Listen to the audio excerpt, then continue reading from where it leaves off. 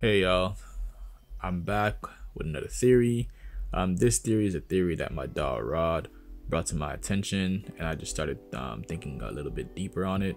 His theory is that Edward Weevil reminds him of Frankenstein or Frankenstein's monster. For you guys who don't know a little bit about Frankenstein or Frankenstein's monster, Frankenstein's monster was a creature that's created from different body parts of different men and brought to life by Dr. Frankenstein using science.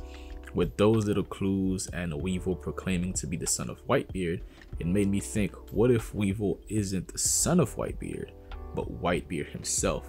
We heard Kizaru say that he has the strength of a young Whitebeard. He's strong enough to become a warlord, right?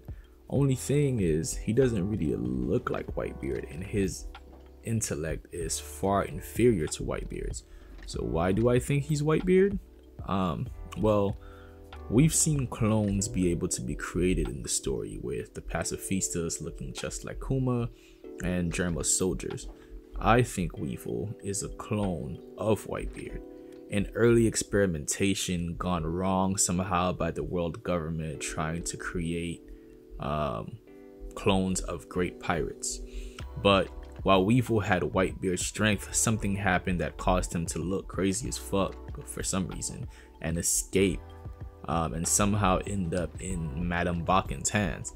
Maybe she helped him escape. You know, she's probably the one who provided them with Whitebeard's DNA in the first place, and she was on the same ship as him. I don't know. But that brings me to my next point.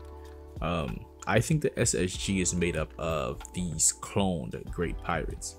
I mean, imagine if the government somehow got the DNA of all the great pirates they put to death or captured and somehow found a way to bring them back as clones and under their control. Why would you need warlords at that point? I think we are in for a big surprise with the SSG. I think Roger, Rox, and other great pirates will come back as clones to fight in the final Great War. Well, that's my theory, guys. Let me know what you guys think below. Don't forget to like, subscribe to the channel, and I'll see you guys next time.